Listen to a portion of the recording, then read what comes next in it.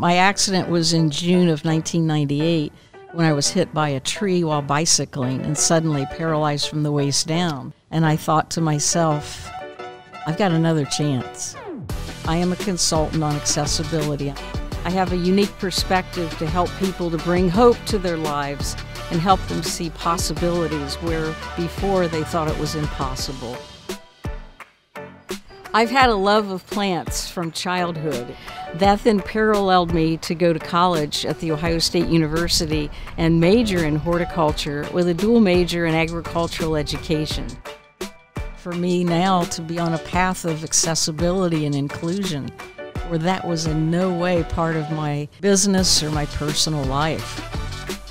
I live to make a significant positive difference in the lives of others.